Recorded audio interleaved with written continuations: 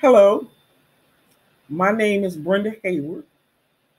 This video will highlight some of the things for you as a new creator or current creator to think about as you move forward with your career.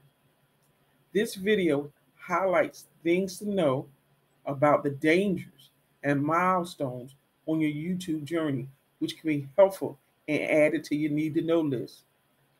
Creators, I hope you brought your notebook and pencil.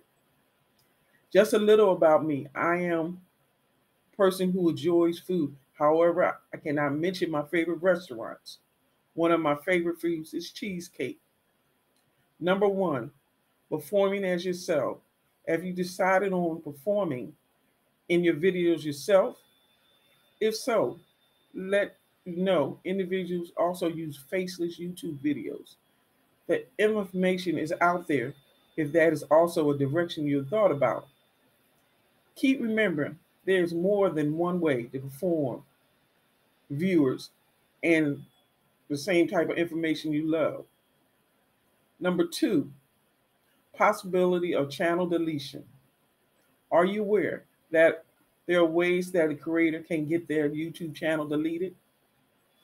One of the ways you could get your channel deleted is called tag stuffing, in which creators place excessive tags in the video description. The tags for the videos should be placed upon uploading of the video rather than in the description block, which YouTube believes you as a creator are misleading potential viewers.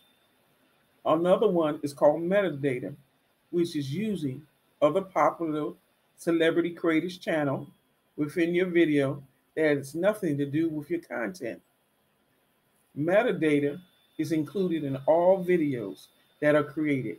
It contains the name, location, the date of the upload, and the camera ID. Another way is called spamming. Through the comments section, the videos, other creators can try to get other viewers to leave one channel for another. YouTube does not approve any spam or scams that take advantage of your YouTube community. So when violations happen after reviewing the situation, they can terminate the creator's channel. The last one, do you not use copyrighted material from other videos or music that has not been approved by the vendor or paid to the vendor by you? Number three, software production. Have you decided on the types of software you may need to think about as a creator to produce videos? I know you have looked at many videos and they seem like whoever put the video together did not find one software package in which you can get everything done in one place. However, I am not software savvy. Some softwares give you 30 days for free trials, and others give you straight up minimum monthly fee. So make a list of the steps you need to complete when filming, editing, and uploading your video to YouTube.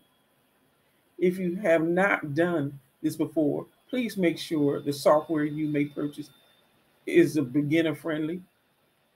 Think about what software you will do for you, like recording, editing, thumbnails, and making your banner. YouTube is a vast record of knowledge. Please do your research and think about what you can afford right now, what software costs. Number four, have you thought about how you will set up your new creator account on YouTube? I can assist, however, there are many videos that explain the process from when you are just a beginner to what changes in your YouTube account must happen once you get monetized. Please do your research. On the YouTube platform, you have the ability to research other channels so you can see if the area you are trying to pursue is growing. This, I will say, if you go to your YouTube website and type in your idea, for example, growth strategies, in the search bar, then below it, you can click on the filter button and click the last month. The YouTube website will show you what videos are within the last month in your areas you explain on producing and what other creators are doing. For example, you can see how many views the videos got to assist you in determining if the field you plan on entering has a viewer following. 5. Major milestones. Have you reviewed major milestones in YouTube that are required for new creators to meet before they become monetized? I think monetization is the forefront of all creators' minds. However, hard work still must be done to reach viewers for your channel. This information may change your on YouTube at any time, and this information is what I, as a creator, found as of January 2023. One of the first major milestones is gathering a total of 1,000 subscribers and 4,000 publicly watched hours from viewers. Just to let you know, live streaming requirements are different from video requirements. Number 6, have you viewed other videos and after you read the comments, got an idea of why viewers view the video content? Were you able to answer some of the questions the viewers may have asked of themselves? However, as a creator, those thoughts should help you add or make similar adjustments to channel production. A few questions could be, why did I, viewer, click on this video? Why did I, as a viewer, watch part or all of the video? What information as a viewer was important to me and understandable? Why should I, as a viewer, watch it again? The answers to these questions should assist new creators in meeting their growth goals.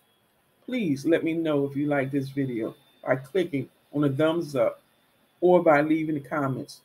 I shared and hope you will share your comments and subscribe. Also, if you have time, check out some of my other videos that may answer a few of your other questions you may have. My name is Brenda Hayward, and thanks for your time.